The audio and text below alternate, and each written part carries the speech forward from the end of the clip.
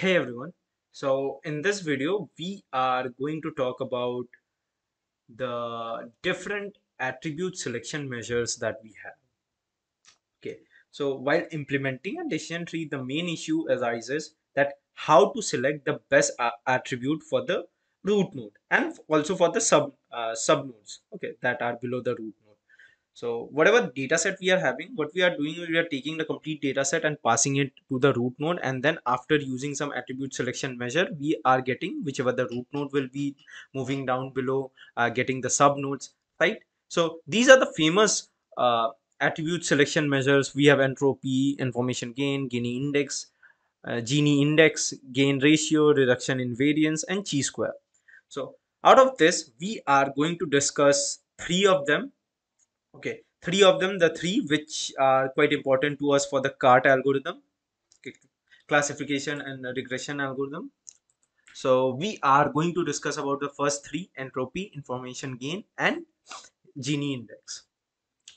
Let's talk about entropy. What do we mean by entropy? Entropy is a metric to measure the impurity in the given attribute. Okay, you have any attribute, any feature. Over here, when I'm talking about attribute, just correlate with feature or the column name. Okay, the features. So it's a metric to measure the impurity of the given attribute. It specifies randomness in the data.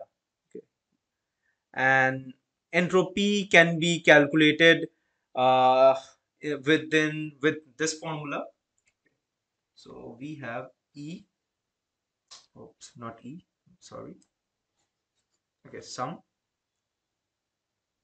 of, let's say, I equals to 1 till the last E of I log 2 of Pi. So this is the formula by which we can calculate E of S. Okay, now if you want me to just break it out, S is the total number of samples. Okay, over here S is the number of samples, total number of samples. Okay, and P is the probability. Now if I have to break it much further, what I can write this is entropy. let's, uh, let's write E of S. E of S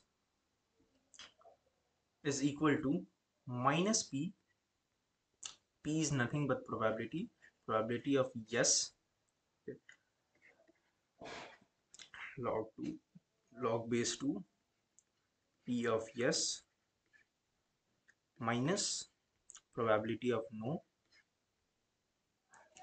log 2 P of no. This is how you can find out the entropy. Okay, this is the exact formula to find out the entropy. If you want to look into an example, let's look into an example. Let's cut off these for a while. Yeah, let's cut this. Don't focus on these. And so we have the formula, and let's say we have to play tennis. Okay, we have to play tennis. We have to predict if we are going to play tennis or not. So we have yes and no. Okay, 9 times we have yes, 9 times we have yes, and 5 times we have no. If I have to find the entropy, okay, of play tennis, how I will do it? So it's of E of 5 of 9. So the formula will be E. If you calculate the probability of yes and no, we should be getting something 0.3636 and 0.624. Okay, 64. And we have to find the entropy of this. So keeping the negative sign outside, 0.36 multiplied by log base 2 36 minus 0.6, I guess this is 4.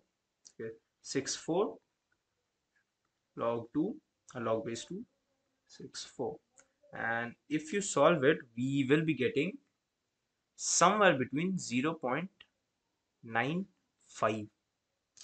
So that's the entropy of this scenario. Okay, we are going to find it out for each and every attribute. So what is entropy? Let's have a quick recap upon what do we mean by entropy. Entropy is a metric to measure the impurity of a given attribute. It specifies randomness in the data. Okay, and has the complete understanding about entropy.